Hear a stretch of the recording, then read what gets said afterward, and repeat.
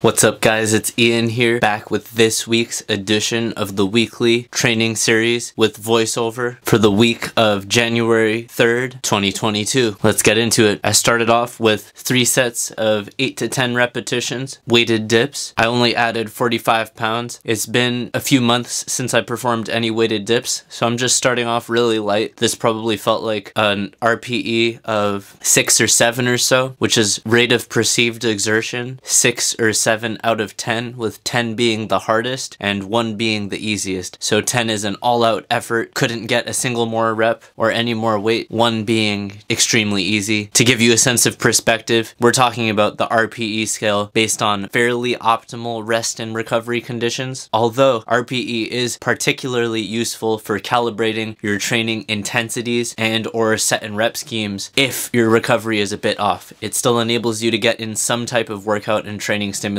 without necessitating fully optimal recovery. After the weighted dips, moved on to rings turned out push-ups. I just did 2 sets of 5 here because I had already done 3 sets of the weighted dips. 2 sets of rings turned out push-ups felt about right. After that, just 2 sets of push-ups on parallettes, bringing the workout up to a running total of 7 sets. My first set of push-ups was really quick, tap and go push-ups. I got 30 reps, kind of like a warm-up set. Second set of push-ups, I paused at the bottom, paused at the top. Maybe it wasn't a very clearly defined pause on each repetition, but I was slowing down a lot at the bottom and slowing down at the top. I only got 12 reps and it felt challenging. It shows you how much more difficult an exercise like push-ups can be, even with the body weight, if you manipulate the tempo and throw in some pauses at either end of the range of motion. One or both ends of the range of motion can be fine in terms of creating more intensity without adding any additional weight. If you don't have any additional weight or equipment and you just want to make bodyweight push-ups more difficult, consider pausing at the bottom, pausing at the top, and you can get a significantly greater magnitude of effect on a rep for rep basis out of just a plain bodyweight push-up. Moving on, 3 sets of planche variations. I performed 2 sets of an advanced tuck and 1 set of a tuck to knee drop into advanced tuck. This felt pretty difficult today, but I powered through it. Just 3 sets, working towards the goals. Who knows, maybe by the end of 2022 I'll have a straddle or I'll be able to hold the advanced tuck for a while. I'm going to continue to train these diligently and hopefully it leads to a good result. Moving on, I performed 3 sets of bodyweight chin-ups. These felt pretty good today. By this point in the workout I was getting a bit tired, but I just had to do a few sets of back just to round out my weekly training volume, get that 3rd day per week worth of frequency to stay on track and get closer to my goals. After that, 3 sets of front lever variation. My hips were feeling pretty tight today. I did work on my mobility work a little bit, but I still need to do it more often. So instead of performing any of the more difficult variations of front lever, I just performed 3 sets of advanced tuck. I attempted 1 set of a straddle, but it didn't feel too good, so I didn't even hold it. I just came out of it. I just held the advanced tuck for time. I'm gonna keep stretching and hopefully I feel better by Wednesday, and we'll try a more moderate variation of the front lever. If I don't feel better by then, I'll just hold the advanced tuck for long holds again, try to accumulate a lot of volume. Even though it might feel bad mentally to perform an easier variation than what you're capable of under optimal recovery conditions, just remember that the technique practice and the volume accrued is still beneficial in the long run, and it will still contribute to your overall goals and progress. So don't feel too bad about it. Just remember that it is leading you in the right direction and bringing you closer to your goals. After the front lever variations, I performed the standing band curl, just standing on the band with 1 foot, the same side of foot as the hand that is curling. What I'm focusing on here is squeezing both glutes really hard to keep the hip locked out, squeezing the abs, and then keeping the elbow where it is, and then I'm curling up. Because of the nature of resistance curves associated with bands, there's not much tension at the bottom of this exercise. So below and above that 90-degree mark is where you really need to manipulate the tempo of this exercise to get the most out of the band. Right below the 90-degree at the elbow mark, and then right above the 90-degree at the elbow mark, right around 90 degrees, that's where you really want to slow down the movement movement, consider pausing at that peak tension point for a second, and that's going to really get you the most out of this exercise. That's what I recommend for these banded curls. To progress load, either work your way up to a thicker band over time, hold multiple smaller bands, one medium band and a light band, so you can gradually add more light bands. Consider holding multiple bands. Or what I do here in the video is I'm actually working my hand lower and lower down the band. Working your hand down the band that you are currently working on will get you more tension out of that given band, although you don't want to overly shorten a thin band because it does increase the risk of breaking the band. So don't break your bands. Once you feel like you have too much tension on the band, or if you feel like you're excessively stretching a band, I recommend just switching to a thicker band or looping together multiple thinner bands. So don't overly stretch your bands, but you can lower your hand on the band and use a shorter segment with the same range of motion, and that will require you to produce more force to bring your hand through the same range of motion while holding a slightly shortened band. To round it out,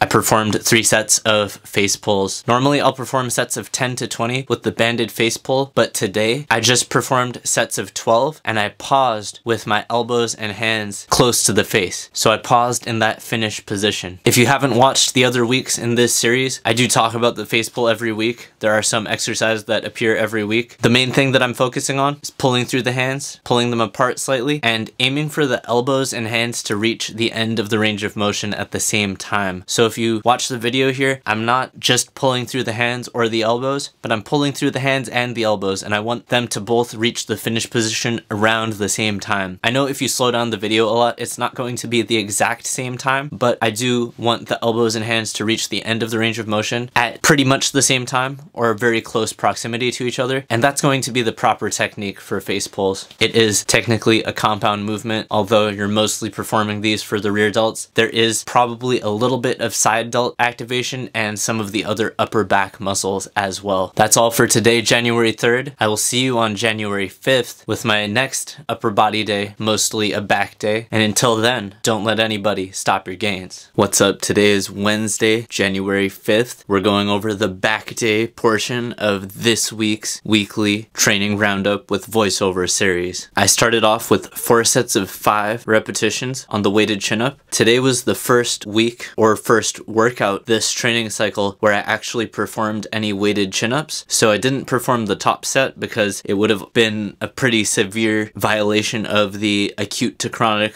workload theory. If you'd like me to explain that more, I can make a video breaking it down more in depth as a standalone video because I think it is such an important topic and I don't want it to be buried in here. But essentially, chronic workload refers to what training stress you're accustomed to on average over a given period of time, hence chronic long-term training stress. Acute refers to the training stress that you may experience on a day-to-day basis. So essentially, if you haven't performed weighted chin-ups or a high intensity, high threshold type of exercise, and then you are all of a sudden exposed to a high stress exercise like a weighted chin-up, it might be good to ease into it with a bit of lighter days and then gradually work towards hitting those top singles. So if you're not acclimated to it, consider a more gradual acclimation process. Try not to violate your acute to chronic workload too severely. Obviously, you have to violate it bit by bit to acclimate yourself to more intensity over time, but if you can avoid violating that acute to chronic workload in too severe of a manner, that's going to lower your injury risk and lead to better training outcomes long term. After my 4 sets of 5 on weighted chin-ups, I moved to front lever variations on rings. I think last week I forgot to do my front lever variations on rings. I just did them all on the bar. 1 day worth of my front lever practice is done on rings just to stress the joints in a slightly different manner. I have a theory that if you distribute your front lever training between the rings and the bar, it may slightly decrease your risk of overuse injury. The same is definitely not true for the planche. Planche on rings is much more difficult than planche on parallettes or the floor even. In terms of easiest to hardest, it goes parallettes, floor, rings. Rings are definitely the hardest by far. With the front lever variations, there's not really a big difference in difficulty. Feel free to perform whatever front lever variation that you can perform on a bar on rings. After my front lever practice, I performed 3 sets of horizontal body rows on rings. These were pretty mild. mild, moving fast. Just a higher rep exercise to get some extra training volume, with the more high threshold, high intensity exercises today being the weighted chin-ups and the knee bent half lay front levers. These horizontal body rows were just a bit of extra back volume at a milder intensity performed for high repetitions to get that extra training volume in. After these horizontal body rows, I performed 3 sets of 12 to 15 repetitions on ring push-ups. These are normal ring push-ups. I performed the rings turned out push-ups on Monday this week. So Wednesday this week, I'm performing an easier variation of the ring push-ups. If I feel good Friday, I might try rings turned out push-ups again on Friday. We'll see how things are on Friday. I told you in previous iterations of the weekly training roundup series that I feel for my current fitness level that the ring turned out push-ups is a bit too stressful to perform 3 times a week. So at least one of the workouts I'll just be performing normal ring push-ups or even push-ups on parallettes. Although I think push-ups on parallettes are easy enough that I've added those on Monday even after performing the rings turned out push-ups. Not really in the same category, but for my current fitness level, I think the rings turned out push-up might be a little bit too stressful to perform 3 days a week. In week 1, I did try to perform that exercise 3 days a week. It felt good for week 1, but week 2, I was overwhelmed with fatigue. So I'm just trying to monitor my overall fatigue levels, not let them get too out of hand, and try to manage it by trying to avoid burnout. Some days will be harder, some days will be more conservative. Today, the normal ring push-ups, more conservative. Still, I like these, getting in good quality chest contraction, trying to press the palms together, touching those rings together at the top of each repetition. That really helps me feel the biggest contraction in the chest as I'm performing these normal ring push-ups. After the ring push-ups, I performed 3 sets of advanced tuck planche, and it felt pretty good. I think for the planche variation, I'm getting more used to leaning further and further forward, thinking about my head position as I'm performing these. I think in prior weeks, I either had my head too lifted or too low. I think the proper head position for the planche is really neutral with the spine. I need to work on that more. It's a bit hard to think about consciously, but it's definitely something that I've noticed watching the videos in post-production. This Friday, I'm going to attempt band-assisted straddle planches and see how that goes. These advanced tucks are feeling better and better, but it does still feel quite difficult. After the advanced tuck planches, I just did 2 sets of dumbbell curl to band face pull supersets. At this point, I had finished making dinner and my food was getting a bit cold. I was kind of cooking my food and tending to my dinner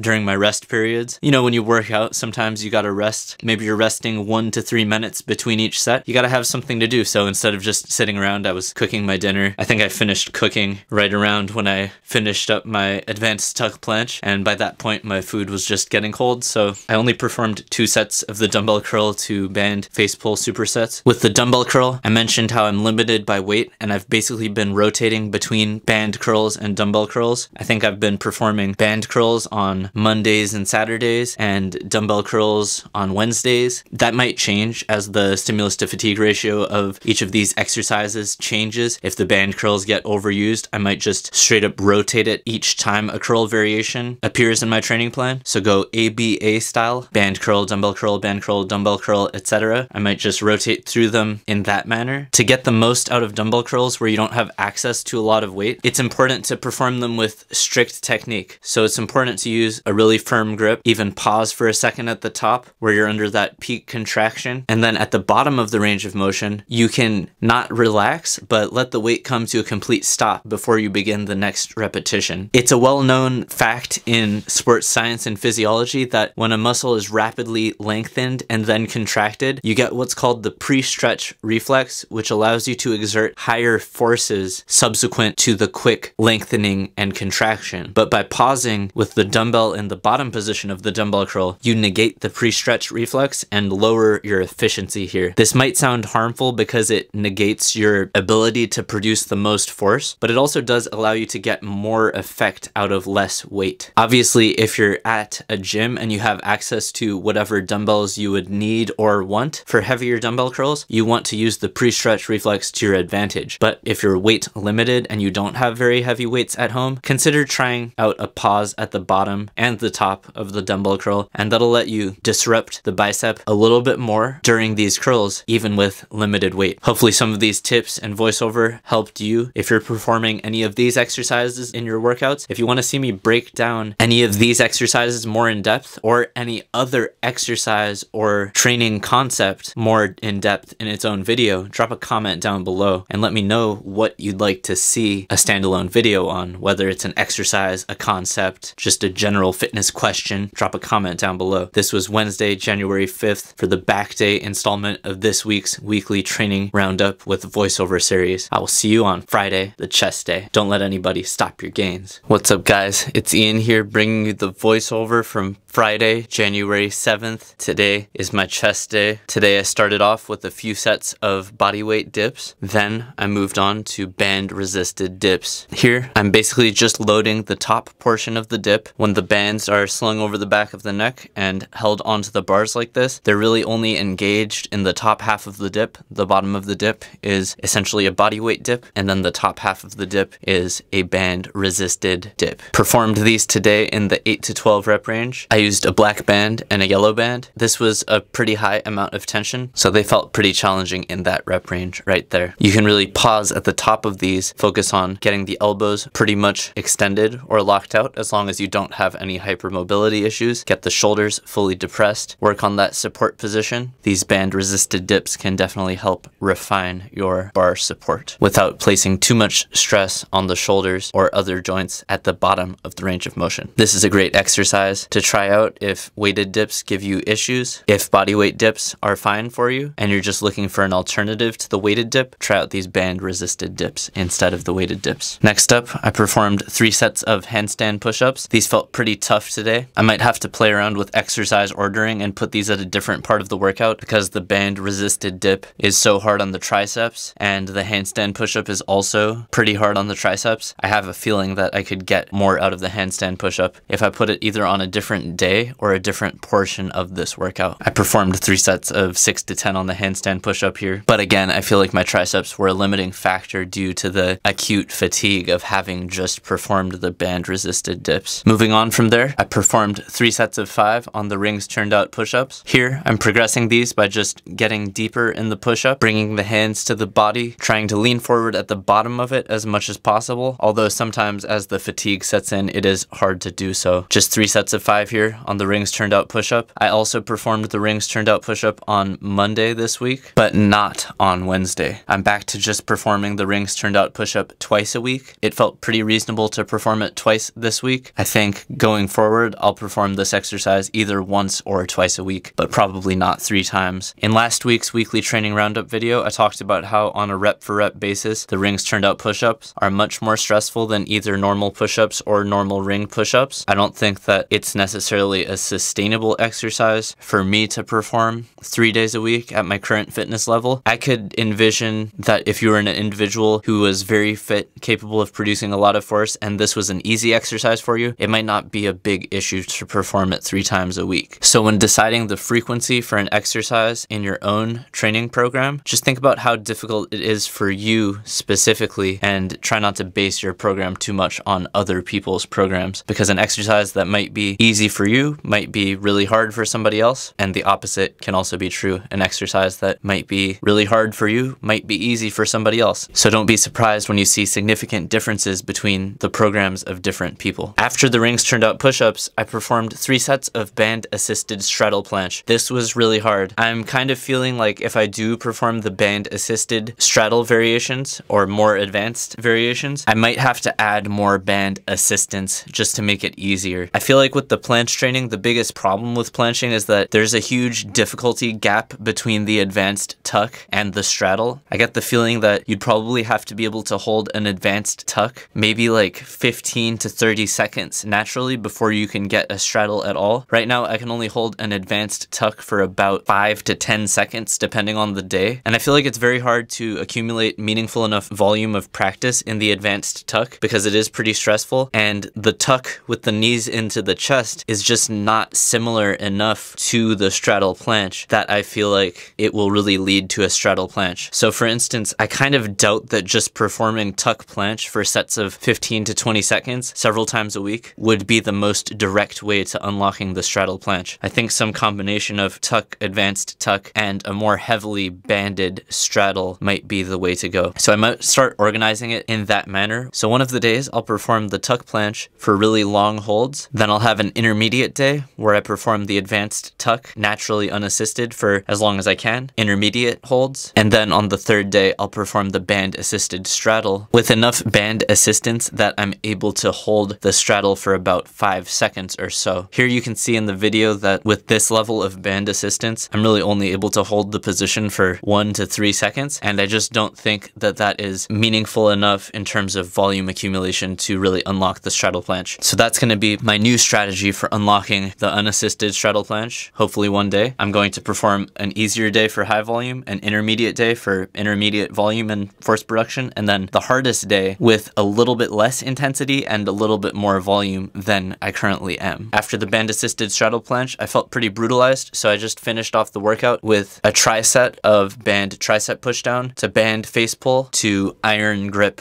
trainer, and I performed 3 sets of this. Tricep pushdown, really just focusing on keeping the torso tight, keeping the shoulders depressed, trying to keep the elbows where they are. If you want bonus points or you just don't have a very thick band, you can consider pausing at the bottom of these where the band is the most stretched, and that can definitely make it more difficult. With the face pulls, same as normal, pulling through the elbows and hands at the same time, really trying to finish this exercise with the elbows and hands reaching the end position at the same time and pull those hands apart slightly for extra benefit. If you have a full loop band, it's not worth cutting open your full loop band just to do this, but if you do have one of those bands with 2 individual ends, that might be a useful variation in your band face pulls, so that way you're not always using the full loop band. I do feel like I'm getting kind of tired of the full loop band, but I don't have unlimited band access, so I'm not going to cut open the band. But if you do break any of your full loop bands, consider tying the ends into knots to use as handles and try out some face pulls like that. It is a unique type of exercise compared to doing face pulls with the full loop band. I think doing face pulls with a band that has 2 distinct ends can feel a little bit different, and some people may prefer it over doing face pulls with a full loop band. And then after that, I just performed the grip trainers. If you're more curious about these and the build quality of them, I do have a full review on them. They are quite difficult for me. I was using the trainer level in this video. I can't yet do working sets with the number 1 model. If I'm really warmed up and not tired, I can probably close the number 1 model about once, maybe once or twice. But for me, for the working sets, I find the trainer model is about the right difficulty. In this video, I'm not closing it on all the reps. I might have gotten it closed on the first rep and then just done partial reps, but I feel like it is still useful. And the trainer model is the lightest intensity of the Iron Mind grip trainers that I own. So it's what I'll stick with for the time being, unless I end up ordering a lighter model, which I probably won't. I'll probably just work at this trainer model until I'm able to perform it for more repetitions. All right, so that was the Friday installment of this week's weekly training roundup. What's up, guys? This is the voiceover for Saturday, January 8th, for this week's installment of the weekly training roundup with voiceover series for the week of January 3rd. Today was my back day. My friend convinced me to go to the gym, so I didn't get the home workout footage. I started off with 3 sets of pull-ups. I did 2 sets of 10, and then the third set is shown here. I believe I got 11 or 12 reps. After that, I performed cable lat pushdowns. I performed 4 sets of these. All the exercises that you see here are intentionally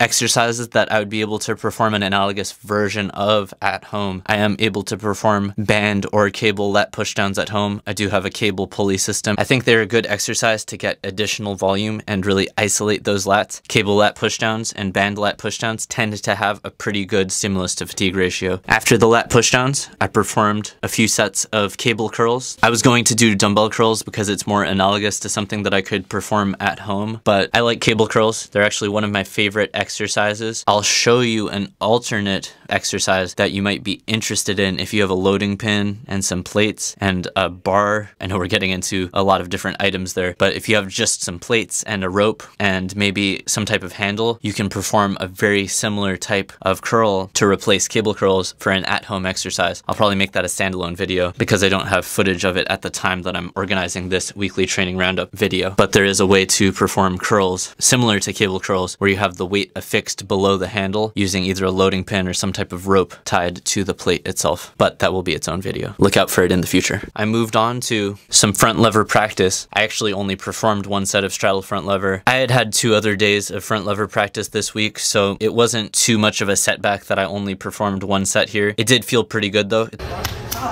Moving on after that, I just rounded off the workout with some body weight dips. I did a few sets of these here. Nothing too special to see here. I think I did about 30 reps, which just gives me some content to show as I do the voiceover. This was a pretty quick workout. Went to a gym in person. Moving forward, most of my training will be at home though. Most of these training roundups, you see me filming them in my kitchen. Hopefully you found this week's installment of the weekly training roundup useful. Maybe some useful tips that you can take with you into your own workouts and use to further your own fitness goals. Some of the things that I think about as I'm exercising and after. More videos coming soon. At home leg workout video coming soon. I'll make you that curling video coming soon. Both standalone videos just so they're easier to look up and find. As always, let me know in the comment section down below what standalone videos you'd like to see come next, and I'll put them in the queue. I'll get to them as soon as I finish the leg workout video and the at-home curling video. Just drop your comments down below, video requests, any fitness questions that you might have. If it seems like a good enough question, I'll make it a standalone video. Otherwise, I'll just stick it in a multi-question question and answer video. Either way, I will get to it in comment form or video form. Thank you for watching this video, and don't let anybody stop your gains.